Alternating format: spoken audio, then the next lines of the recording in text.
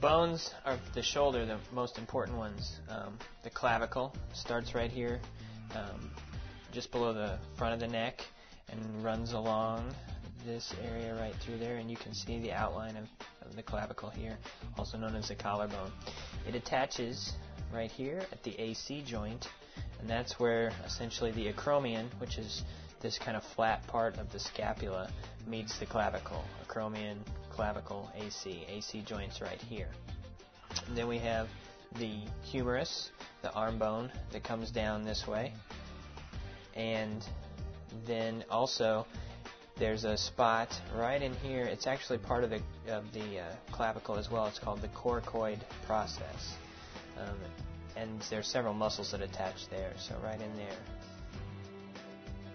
From the posterior back side, we have the acromion, which is again the flat portion of the shoulder blade here, and then extending out towards the back is the spine of the scapula, and you can kind of see the outline of the spine of the scapula right through this area.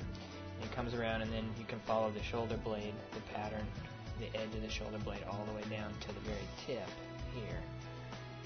And then it will work its way back up. So it's kind of this triangular shaped bone. It runs this way in the back. The joint capsule has thickenings, which are considered ligaments, but they run together with the joint capsule there. The anterior glenohumeral ligament runs along the front of the shoulder. There's an inferior glenohumeral ligament that runs kind of down in the armpit, and then we'll talk about in the back the posterior glenohumeral ligament. These ligaments are the stabilizers of the shoulder, and that's generally what's injured when you have a shoulder dislocation.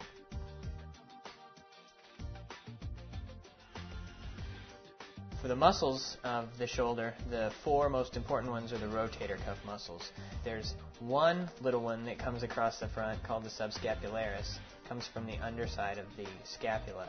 There's one that runs across the top, the supraspinatus, and then there's two in the back, the infraspinatus and the teres minor. And these muscles all, because they attach in a circular motion around the humerus, when they all contract together, they pull the humerus into the socket and the glenoid.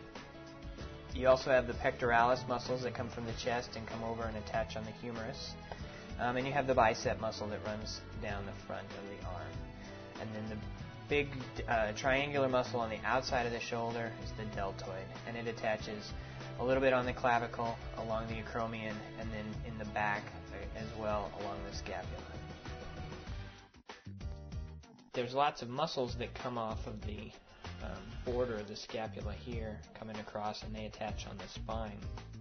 The rhomboids and the trapezius muscle, and the trapezius muscle is really a large muscle. You can see it's this whole area up here as part of the trap.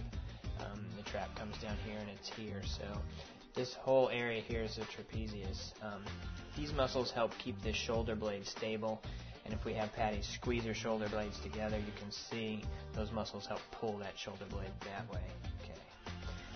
Other muscles in the back are the two rotator cuff muscles, the infraspinatus and the teres minor, and they run right back here, coming off of this side of the scapula, and they attach on the humerus.